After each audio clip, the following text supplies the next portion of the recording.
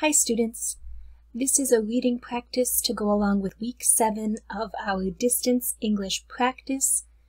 This reading is for the morning level packet, which means it's at a slightly higher difficulty level than the afternoon level reading. However, if you would like, you can always watch the afternoon video first, get a strong understanding for the concept, for the content, and then come back to this higher video to pull in some of that stronger vocabulary. Remember, one good strategy you can use with these videos is to record yourself with your cell phone in a video mode. Record yourself reading a passage of this paper. Listen to your pronunciation and compare to my pronunciation. Make a small analysis of your pronunciation. Are you pronouncing the same or differently on certain words? Thinking about your pronunciation, the shape of your lips, how can you adjust to make that pronunciation closer to mine? If you are not a member of my English classroom, no problem. Make sure you have a notebook with you so that you can write down any new vocabulary.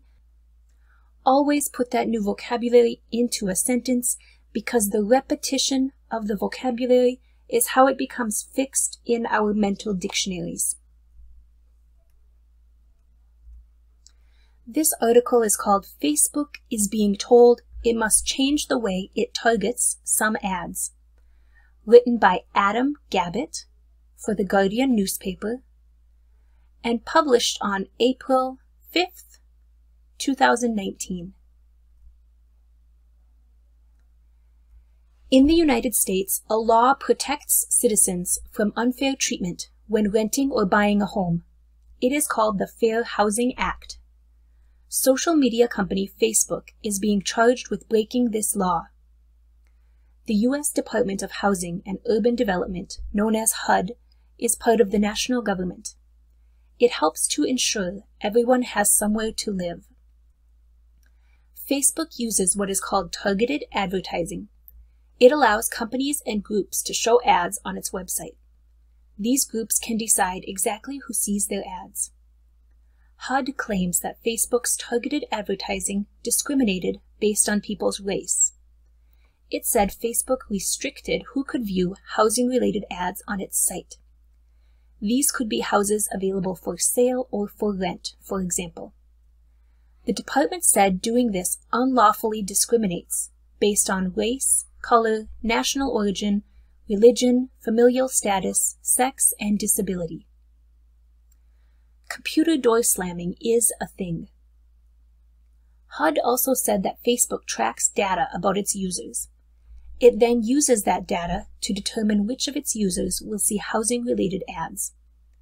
The advertisements that show are based partly on what information Facebook knows about users.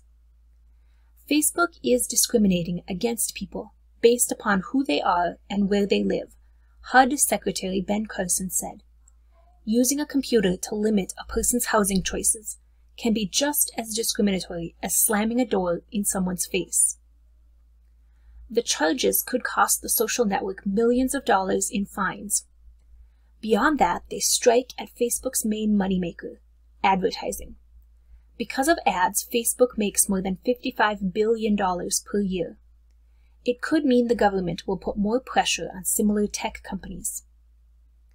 The technology at the heart of the clash with HUD can be very useful to advertisers and groups. They can send messages directly to the crowd that they want to see them. Facebook promises new ad rules. Facebook said it was surprised by the decision. The company said it has been working with HUD to address its concerns. Last month, Facebook said it would totally change its ad targeting system. Its goal was to prevent discrimination in housing listings. It also wants to stop unfair treatment in other kinds of ads, such as ads for loans or jobs. This is part of a settlement with the American Civil Liberties Union, the National Fair Housing Alliance, and other groups. These groups fight for equal rights. "We are disappointed by today's development," Facebook said. Still, it said it will continue working with civil rights experts on these issues. HUD said Facebook is allowing advertisers to exclude people based on their neighborhood. They can draw a red line around those areas on a map. The company was also accused of allowing advertisers to show ads only to men or only to women. The agency also thinks Facebook let advertisers exclude people based on other characteristics. These include people who were parents, those born in other countries, and non-Christians. It also included those interested in Hispanic culture or accessibility for the disabled. Government groups are watching. The charges were seen as evidence that Facebook is being watched more closely. Lawmakers, government groups, and activists are making sure it follows the rules. Facebook is already wrestling with several government investigations in the United States and Europe.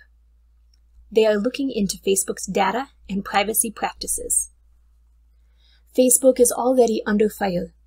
It allowed fake Russian accounts to buy ads. Lawmakers say those ads were targeting U.S. users. The Russians behind the accounts wanted to create disagreements and anger during the 2016 presidential election.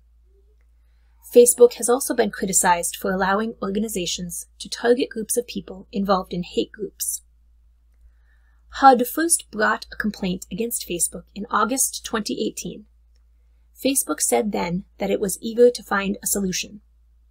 Still, Facebook said that HUD insisted on access to sensitive information. Facebook said it did not want to allow user information to be accessed by the government without more security. How was this reading for you? What new vocabulary did you find? Post in the comments under the video any new vocabulary in sentences to practice using it.